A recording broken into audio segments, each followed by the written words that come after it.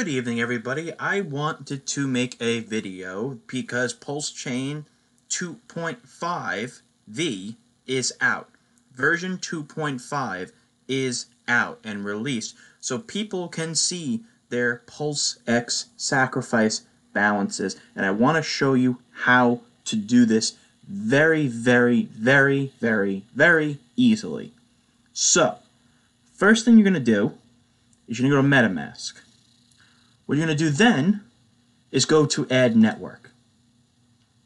Now, what I'm going to do is I'm going to type in the network name, the new RPC URL, the chain ID, the currency symbol, and the block explorer URL. And then after that, what I'm going to do is I'm just going to simply put in the contract address. And don't worry, I'm going to put all this information in the description so that you can easily just do it yourself. So let me just get the picture that I have, and we're going to get started. So, first thing, PulseChain, let's put this right here so it's easy to see. PulseChain TestNet 2B. Is that correct? Yes. New RPC, HTTPS, RPC.V2B TestNet.PulseChain.com. Com. Chain ID 941. The RPC URL you've entered is a different chain. Let's see what that means. RPC.V2B. Let's figure this out. https://rpc.v2b.testnet.pulsechain.com. Currency symbol is TPLS.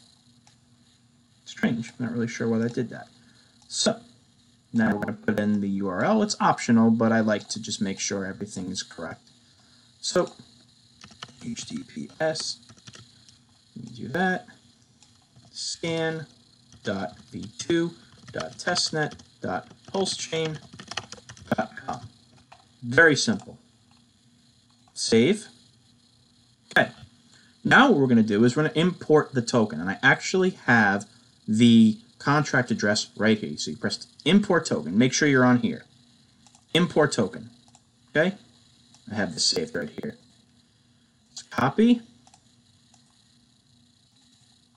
paste, PulseX, add custom token, import token, done. You will see your sacrifice balance if you did the sacrifice correctly. You will see your PulseX balance if you did the sacrifice correctly. So I know this was a really short video, but it's very easy actually to connect to the PulseChain TestNet 2B. So what I'm going to do is I'm going to put all of this information in the description for you to follow with ease. And let me know if it works for you. I'm sure it will because it worked for me. So thank you so much, everybody, for your time.